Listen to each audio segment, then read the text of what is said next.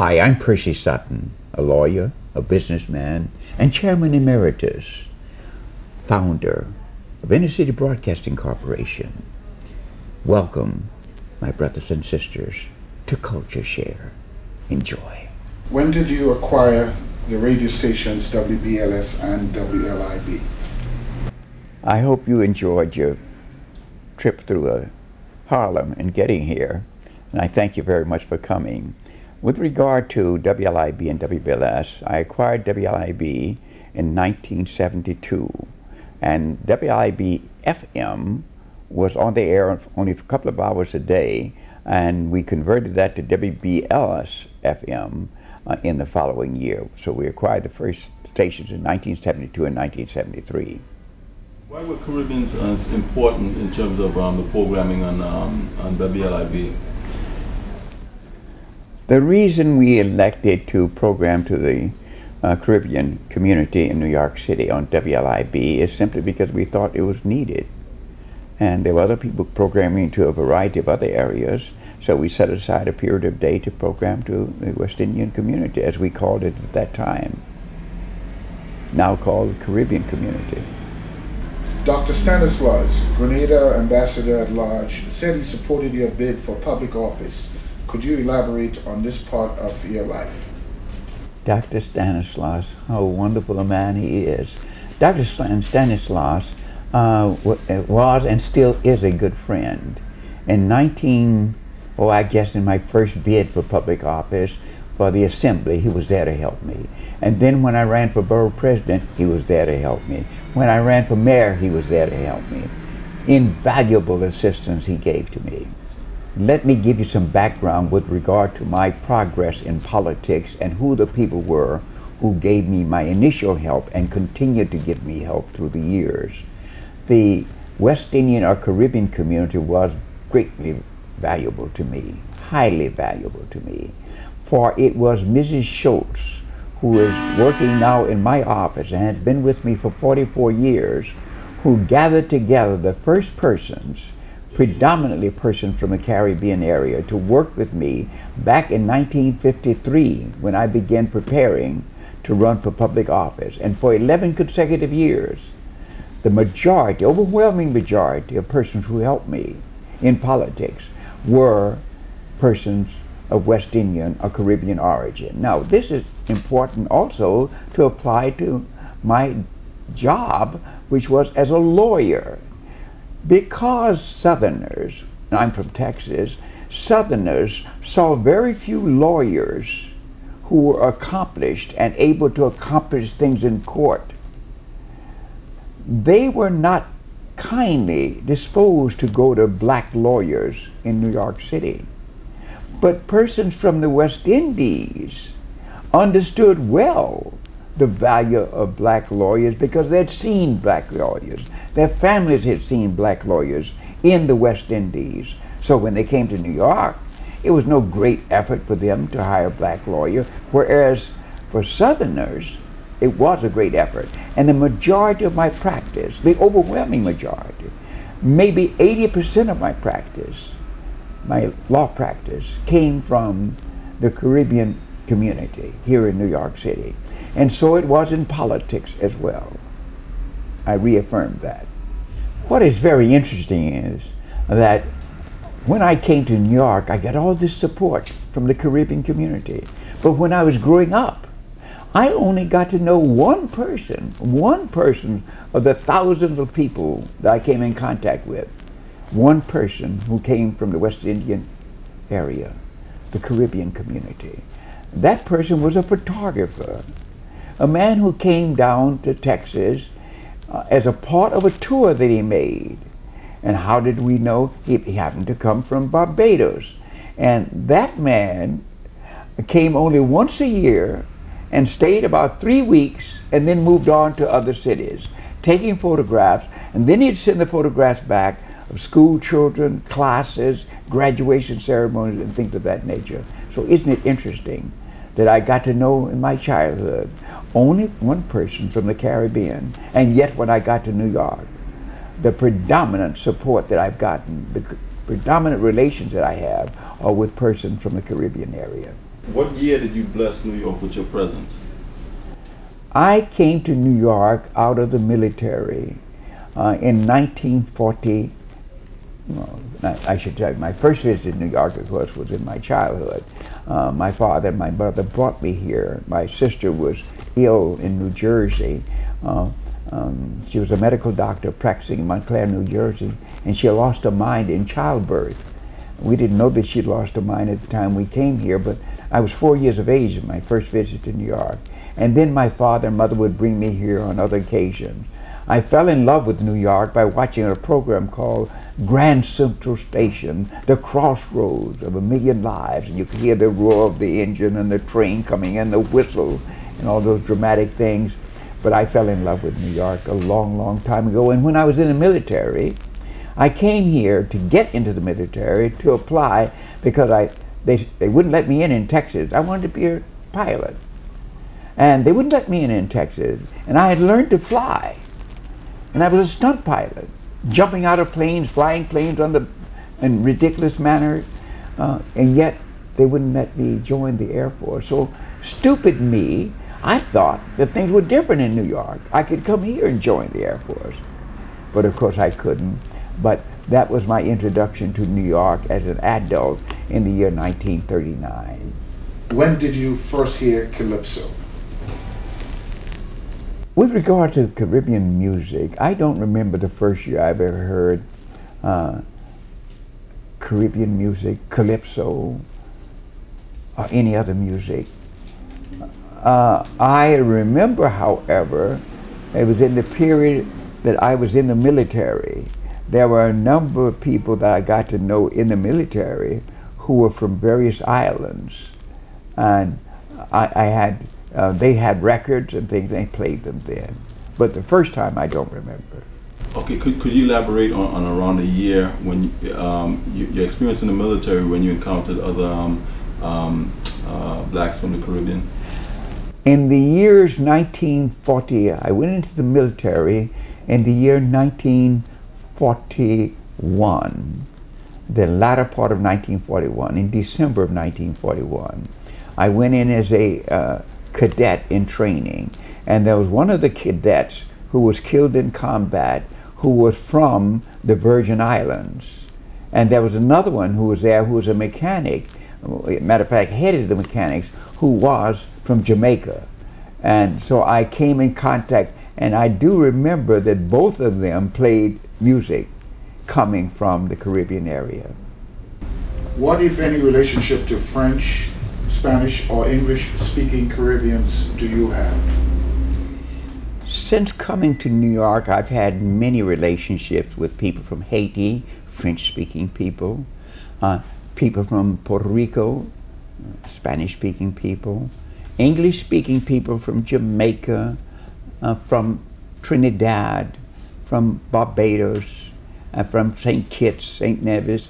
You take me through the Caribbean area, and I know someone from each of those islands. And all of them, the marvelous thing that I can report to you is that all of the persons that I know from the Caribbean areas have been good friends to me. They have supported me through the years. I hope that I've returned that good faith and that good support to them. I believe that I have. What impact did Marcus Garvey, Herbert Harrison, W.E.B. Du Bois have on your life? I am a Pan-Africanist, and my father was a Garveyite. And the only contact he had with Mr. Garvey was that which he read, because only on occasion in the summertime would he come to New York. My father was an educator and a businessman. And all of his 15 children, 12 of us lived to maturity. All of us were at one time or another allowed to travel with him to a variety of places, including Africa. Unfortunately, we never traveled to the Caribbean area during that period of time. My father gave me access to thoughts and readings with regard to Mr. Garvey, and with regard to Dr. Du Bois, whose family background is from the Caribbean, is in the Caribbean, I got to know him personally, and I had a chance to work with him over the years, for a few years, before he went to Ghana to live and to there die. So I've had a chance to know many, many intellectuals and others from the Caribbean area over the years. I would tell you that the majority of people that I consider friends just happen to be from the Caribbean area. And the majority of knowledge which I have come into possession of over the years were perhaps, and I believe this to be true, given to me. The knowledge, the information, the intellect came in the majority from persons of West Indian or Caribbean origin. You see, I keep saying West Indian because I grew up with that term, West Indian.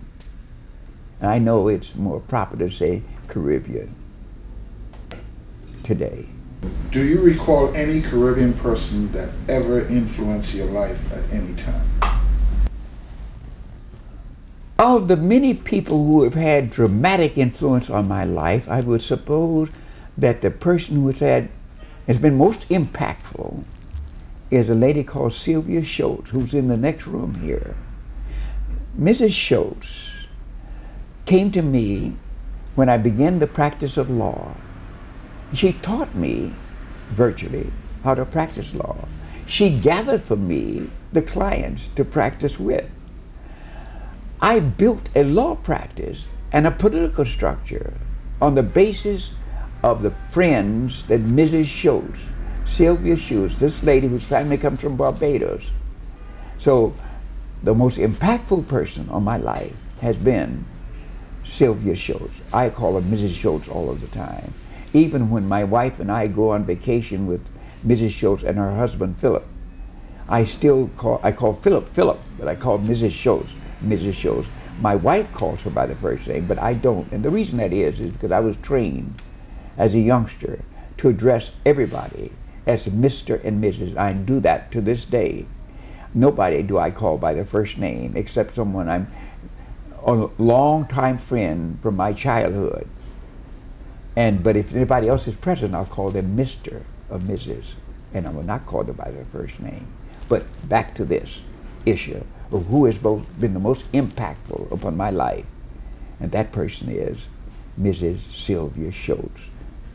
During the Civil Rights era, do you recall by name any Caribbean people in the struggle?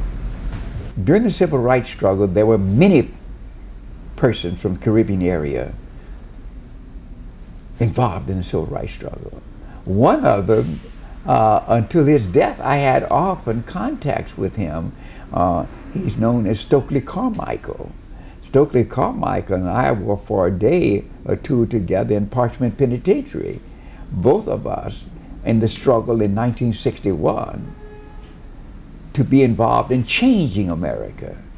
So I've known many people from the Caribbean area who are involved, but the person who comes to instant attention is Stokely Carmichael. Could you just reflect on the type of person you recall him to be? How do I remember Stokely Carmichael? And I want to, because there are a lot of people who won't know him by his African name, so I'll call him Stokely Carmichael. Stokely Carmichael I met when he was a very young man. I met him around the same time I met Reverend Jackson. They were both about 19 years of age when I met them. Stokely Carmichael was a handsome, strong, energetic, articulate, and forcefully articulate person who, at first blush, I, accustomed to hearing nationalists speak on 125th Street, was not overly impressed by him at first blush. The second time I heard him speak was after I'd seen him do some organizing and talking to people. So when I heard him speak the next time, I looked at him differently, and I appreciated how really forceful he was, and that's the reason I describe him as a forceful, and articulate person. Another person who's had great influence upon my life, as a matter of fact, who's kept me alive a number of years until a retirement a few years ago, was Dr. Muriel Pettione, whose father was a medical doctor as well, and Dr. Pettione, and he had come from Trinidad. Dr. Pettione is still alive, still going well, refuses to be my doctor now, went and retired and hurt me like that. But Dr. Pettione is greatly influential here in New York City in politics, in medicine, in science, and in community activity. A remarkable person. To see her in her 80th year and 81st year walking along 125th Street like she's a scooter, just scooting along 125th Street is a sight to behold. But to know her brain and her sensitivity and her warmth is a greater thing to behold. Do you see WLIB, especially with all the links that they make to different islands and to Africa, as a bridge to Africans in the diaspora, and why? For many years, WLIB was, despite anything we could do, for more than 25 years, WLIB was a only daytime station. And we tried to cram into it as much information as possible, as much concern as possible for people from the Caribbean and the African nations, Caribbean nations and African nations. It was not an easy thing to do. And as well, I should tell you that for a period of time, our audience had not gained sufficiently from the Caribbean community, and there was some complaint about that from the non-Caribbean community. We don't get those complaints anymore. We continued programming and increased our coverage of the Caribbean community and increased our coverage of the African nations here in the United States and Africa with regard to what they are, and then began visiting those other countries and connecting with their radio stations, actually physically taking our microphones into the West Indies states, to the Caribbean nations, talking with the people there, talking with high public officials, and then moving, as I said, to talk with the radio stations there, using some of their music, sharing our programming with them, from nation to nation, island to island. And now, many people refer to WLIB as the West Indian station, the Caribbean station, when in fact it's a station for everyone of African descent, primarily. Caribbeans are both African heritage and European heritage. Which of these do you relate to most? Do you intend to continue the relationship with Caribbeans in the future, and why? A question was asked of me, do I intend to continue the relationships with persons from the Caribbean area? And the question also with that was, who do you relate to, persons of European descent or African descent? I don't know anybody of European descent.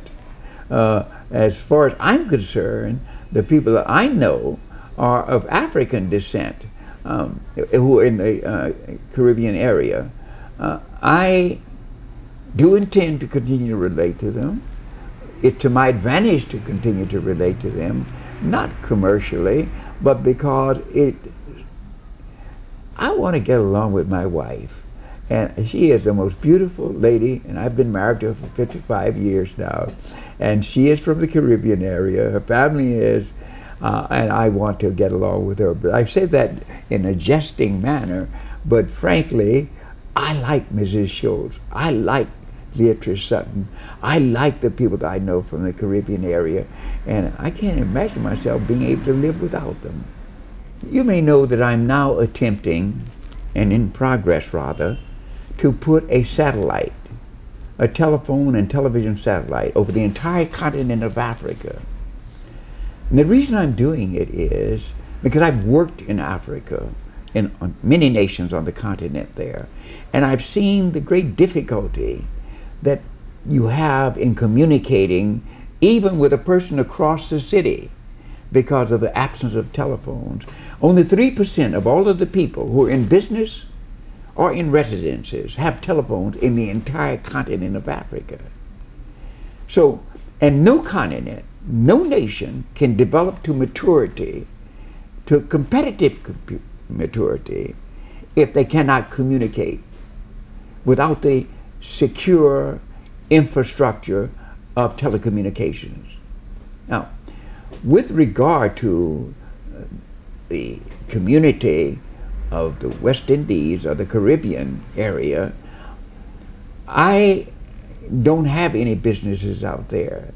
My contact with them is to visit and to be in touch with them by our radio stations and to attend affairs given by them. I attend many, many fairs here, and just out of warmth, affection, and appreciation for their contribution to my life, I attend dinners and weddings and things of persons who are from the West Indian or Caribbean community. Please understand that when I continue to say West Indian, I say it because I grew up with that term, and it is not a derogatory term.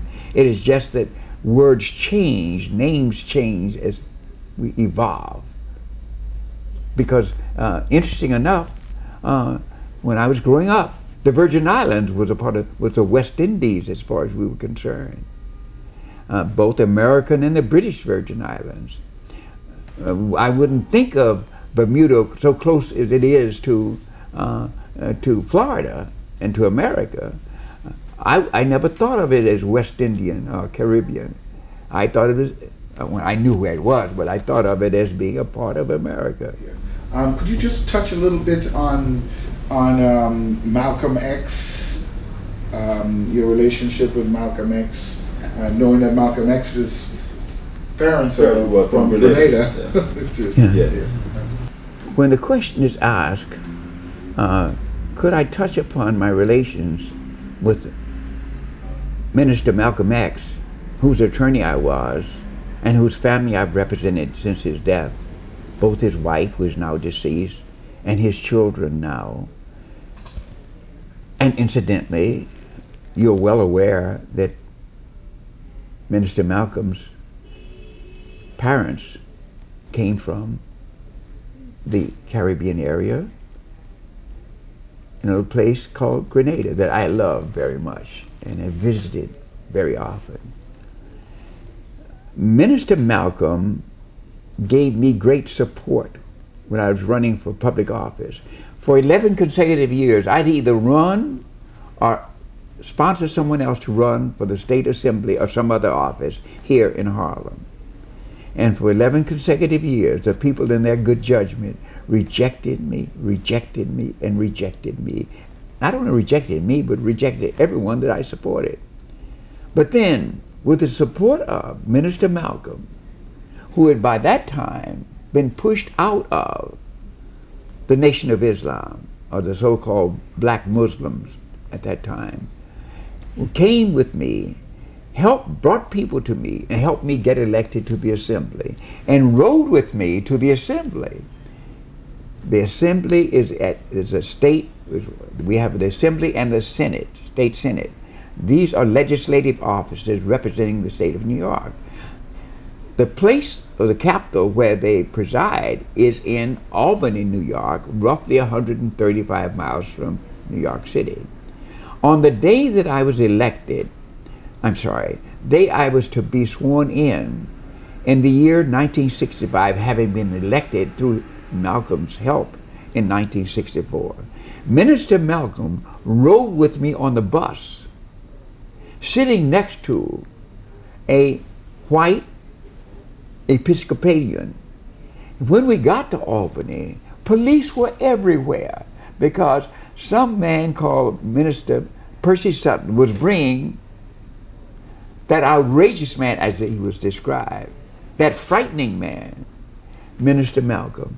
I want you to know, while the police were everywhere as we arrived in the morning, by the time evening came, there were people, right-wing people, legislators, bringing their children to take a picture with Minister Malcolm, and I was forgotten. The point is, It's funny how celebrities can impress people and then enfold them, as was done in that instance.